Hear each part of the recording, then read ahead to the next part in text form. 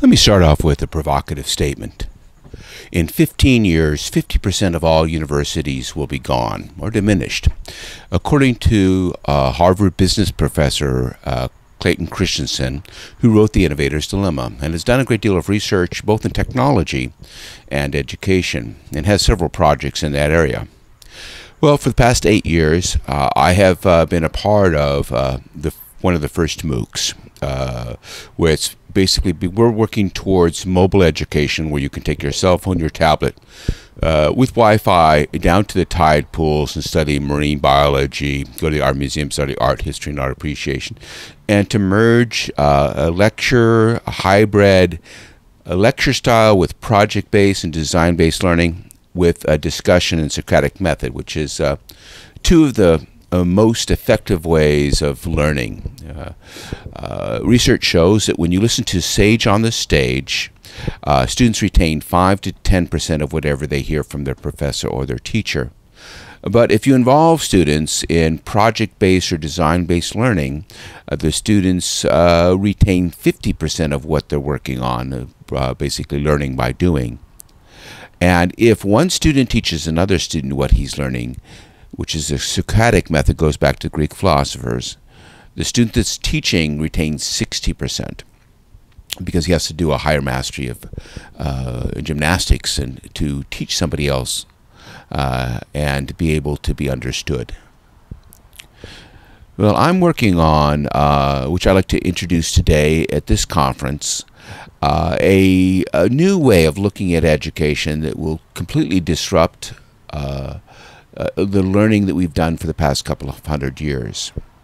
We take the teachers and the professors out of the sterile work environments and we put them in project-based and design-based learning environments, creative spaces such as maker space and robot building teams and artist residencies and nature walks, tide pools, art museums, science projects, and creative writing workshops.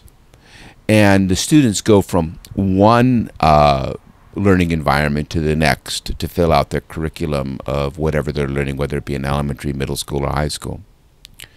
What I see in the future is a MOOC and creative spaces, which I call Badge Map, and then mentoring in a TV show which I'm working on called I Want to Be A. And it's basically, I went out to interview 3 astronauts and I said, what could elementary school, middle schoolers, and high schoolers get involved in for future space and technology?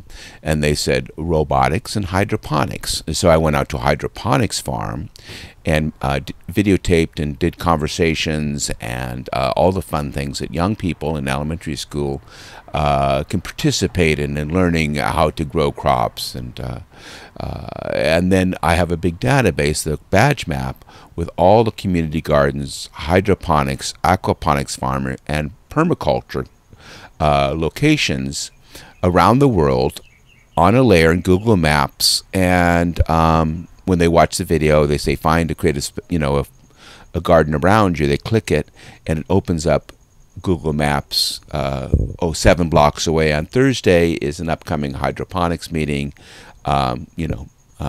Bring comfortable footwear and whatever.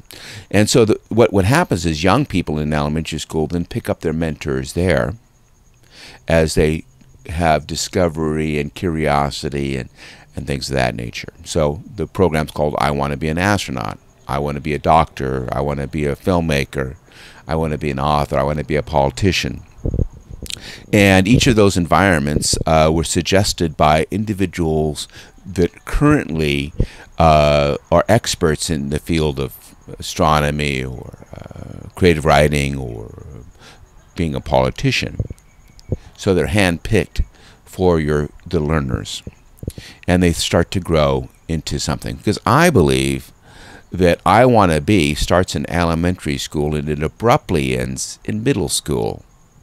When in middle school, their peers say, well, what do you want to be when you grow up?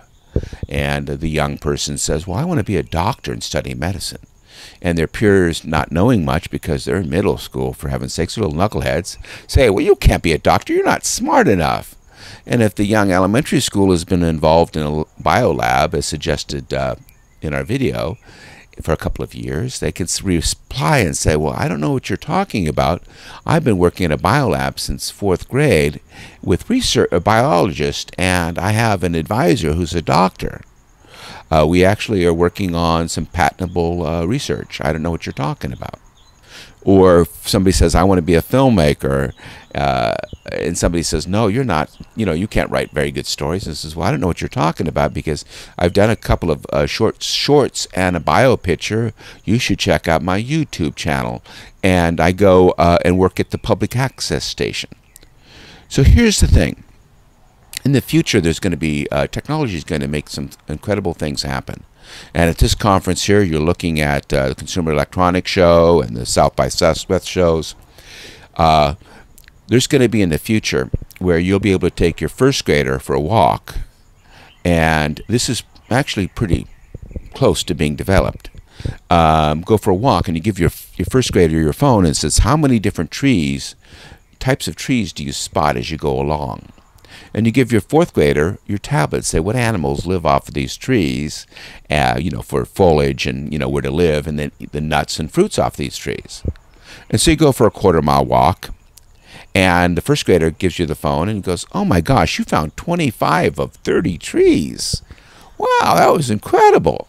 Now, of course, you just laid the seed. He wants, the next time he goes on that walk, to find the 5 other trees. The 4th graders shows you the tablet, and she's taking video and pictures and Wikipedia searches. But in the near future, when it comes to technology, there's going to be hardware that'll be able to fit in your pocket. And young people and even old people will be able to do citizen science.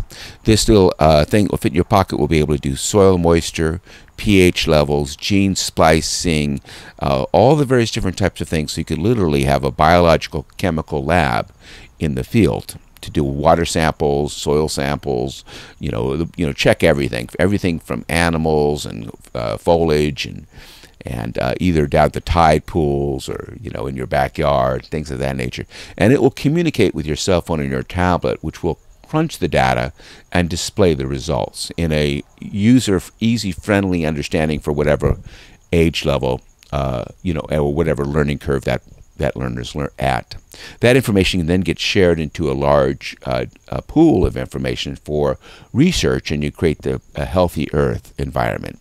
So that if hikers were walking down this path and they come across a stream, they can look at their cell phone and it'll say, this water is pure to drink. It was sampled over the past week 7 times, and each of the times it was